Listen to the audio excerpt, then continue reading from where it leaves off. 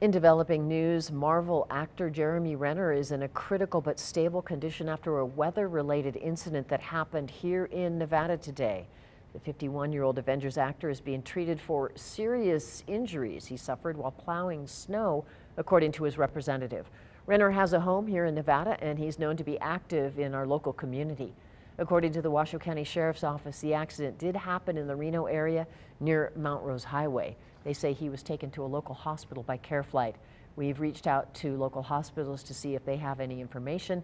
We've not heard back from them yet. We do not have confirmation on where Renner is being treated, and the incident is under investigation by the Washoe County Major Accident Investigation Team.